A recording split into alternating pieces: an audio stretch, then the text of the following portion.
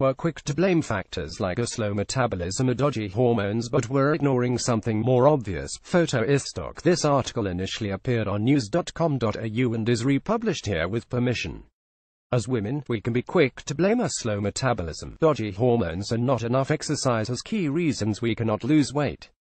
All of these factors can directly influence our ability to efficiently burn body fat. On the other hand, we are far less likely to own up to the rather poor food habits that may be contributing to an excessive calorie intake.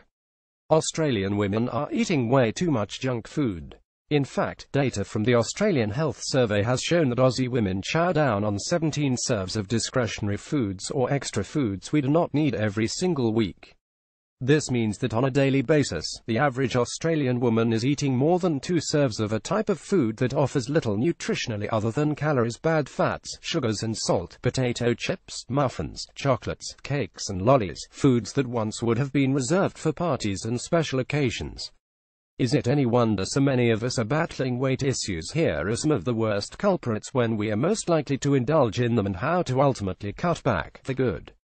Alcohol. On average, an Aussie female consumes almost 4 alcoholic drinks every single week, with a serve of alcohol offering between 100,300 calories, and the calories we are eating at the same time more likely to be stored. Is it any wonder that regular drinking is linked to weight gain?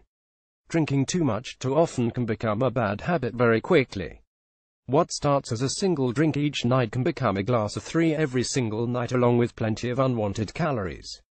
If you know you drink too much, it is time to take stock and limit both the number of nights you drink alcohol as well as the number of drinks in total you consume on each occasion. Related. How I lost 20 kilograms and never put it back on chocolate and lollies. It may be a row or 2 of chocolate after dinner, a regular trip to the vending machine to pick up a bar, or a handful or 2 of lollies from the jar at work on a bad day. But whatever your lolly and chocolate habit is, we are eating plenty of the sugary stuff, with the average women consuming 3.5 serves every single week. The issue with consuming chocolates and lollies regularly is the more you have, the more you are likely to want, thanks to the tempting mix of intense sweetness and/or fat, which sees the brain crave more and more intense flavor experiences. So if you'd love a sweet hit every now and again, try and limit yourself to portion-controlled serves just once or twice each week.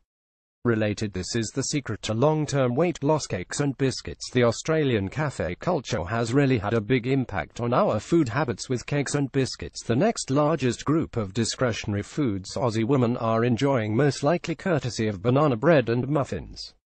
It might be a few cheeky chocolate biscuits while you watch your favorite TV show after dinner. Whatever your preference, the mix of white flour, sugar, vegetable oil and butter does very little for our waistline, blood glucose and insulin levels long term. Try and leave your coffee as just coffee when you do the morning coffee run, and remember, if you buy a packet of biscuits, you will eat the entire packet of biscuits, so leave these ones at the supermarket or in the biscuit jar at work, where they belong. Savory snacks. Anything cheese-flavored and in a crunchy bag will fit into this category, whether you are enjoying them in packet form after work, at the pub or at the movies. Similar to the way that fat and sugar interact to tantalize our taste buds, so too does the salt, fat and flavorings found in savory snacks to see us demolish the entire bag without even realizing it. There is very little positive nutritionally you can say about savory snack foods, and a switch to nuts, roasted legumes or vegetable sticks would be much better options nutritionally. Related. What you need to know before you start another weight loss journey: sugar-sweetened drinks. It seems we are just not getting the message when it comes to sugar-sweetened drinks. The soft drinks, sports drinks and flavored iced teas and waters that can pack 30+ grams of sugar, or 6 teaspoons in a single serve. Aussie women are still consuming more than 1 serve of these drinks every single week, which would somewhat explain why so many of us have insulin resistance, PCOS and type 2 diabetes. Sugary drinks are never a good choice. Period. So stop drinking them.